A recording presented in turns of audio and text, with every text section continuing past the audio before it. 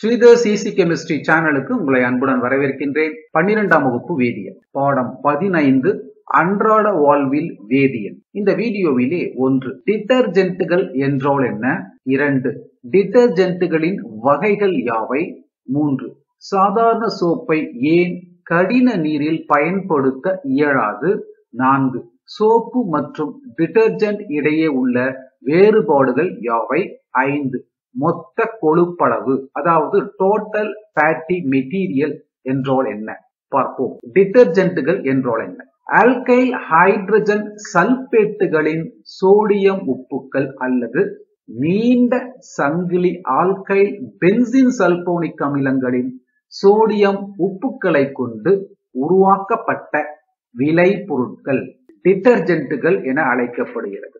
எடுத்துக்காட்டாக sodium lauryl sulphate, சுருக்கமாக SLS என அறியப்படுகிறது. இதனுடைய அமைப்பு வாய்பாடு CH3 bond CH2 bond CH2 bond CH2 bond CH2 bond CH2 bond CH2 bond CH2 bond CH2 bond CH2 bond CH2 bond CH2 bond O bond S double bond O double bond O bond O minus Na plus. இதுவே sodium lauryl சல்பேட்டினுடைய கோட்டு அமைப்பு வாய்பாடு. இங்கு பார்ப்பது இந்தியாவில் பயன்படுத்துகின்ற சில டிட்டர்ஜென்ட்கள். டிட்டர்ஜென்ட்களின் வகைகள் யாவை? டிட்டர்ஜென்ட்கள் அவைகள் நீரில் தருகின்ற அயனிகளின் தன்மையை பொறுத்து 3 வகைகளாக வகைப்படுத்தப்படுகின்றன.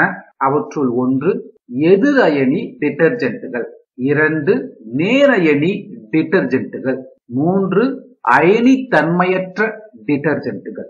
ஒவ்வொரு வகைக்கும் ஒரு எடுத்துக்காட்டை தெரிந்து கொள்வோம். 1 எதிரயனி டிட்டர்ஜென்ட்கள். எடுத்துக்காட்டு சோடியம் லாரைல் சல்பேட் SLS. இதன் வாய்பாடு CH3 bond CH2 bond CH2 bond CH2 bond CH2 bond CH2 bond CH2 bond CH2 bond CH2 bond CH2 bond CH2 bond CH2 bond O bond S double bond O double bond O bond O minus Na plus. ஆக இத்தகைய டிட்டர்ஜென்ட்கள் எதிரயனி டிட்டர்ஜென்ட்கள் என்று அழைக்கப்படுகின்றன. 2 நேரயனி டிட்டர்ஜென்ட்கள்.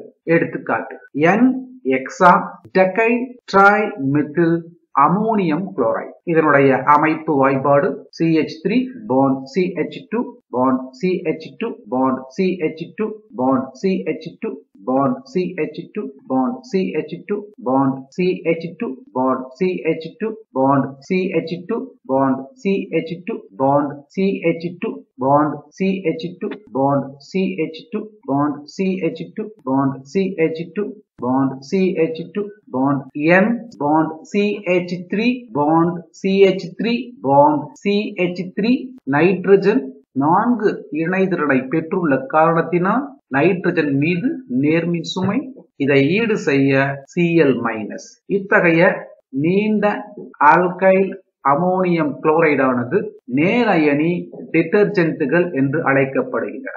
3 அயனி தன்மையற்ற டிட்டர்ஜென்ட்கள். எடுத்துக்காட்டு பென்டா எரித்ரிடைல் ஸ்டீரியேட். இதன் அமைப்பு வாய்பாடு CH3 bond CH2 bond CH2 bond CH2 bond CH2 bond CH2 bond CH2 bond C double bond O bond O bond CH2 bond CH2 C bond CH2OH bond CH2OH bond CH2OH. இந்த டிட்டர்ஜென்ட்டில் நேர்மின் சுமையோ அல்லது எதிர்மின் சுமையோ காணப்படாமல் நடுநிலை தன்மையுடன் காணப்படக்கூடிய காரணத்தினால் இந்த detergent அயனி தன்மையற்ற டிட்டர்ஜென்ட் என்று அழைக்கப்படுகிறது. அயனி தன்மையற்ற டிட்டர்ஜென்ட்களுக்கான எடுத்துக்காட்டு பென்டா எரித்ரிடைல் ஸ்டீரியேட். கேள்வி எண் 3 சாதாரண சோப்பை ஏன் கடின நீரில் பயன்படுத்த இயலாது? கடின நீரில் கால்சியம் 2+ மற்றும் மெக்னீசியம் 2+ உடைய உப்புக்கள் காணப்படுகின்றன. இவை சோப்புடன் வினை புரிந்து வீழ்படிவை தருகின்றது. இந்த வீழ்படிவானது துணிகளின் மேற்பரப்பில் படிவை உருவாக்குகிறது. இதன் காரணமாக சோப்பானது கடின நீரில் சிறப்பாக செயல்பட முடிவதில்லை. இங்கு பார்ப்பது கடின நீர் உள்ள ஒரு கூம்பு குடுவையில் சோப்பு சேர்க்கப்பட்டுள்ளது. இது வீழ்படிவை தரக்கூடிய காரணத்தினால் அதிக நுரையை உண்டாக்க முடியவில்லை. அதே நேரத்தில் மென்னீருடன் சோப்பை சேர்க்கும் பொழுது அது மென்னீரில் கால்சியம் 2+ மற்றும் மெக்னீசியம் 2+ அயனிகள் காணப்படுவதில்லை. எனவே சிறப்பாக செயல்பட்டு அதிக அளவிலான நுரையை தர முடிகிறது. ஆக சாதாரண சோப்பு கடின நீருடன் பயன்படுத்தும் போது கடின நீரில் உள்ள கால்சியம் மற்றும் மெக்னீசியம் அயனிகளை வீழ்படிவாக்குகிறது. இது துணிகளின் மேற்பரப்பில் படிவை உருவாக்குகிறது. எனவே சோப்பை கடின நீரில் பயன்படுத்த இயலாது. 4.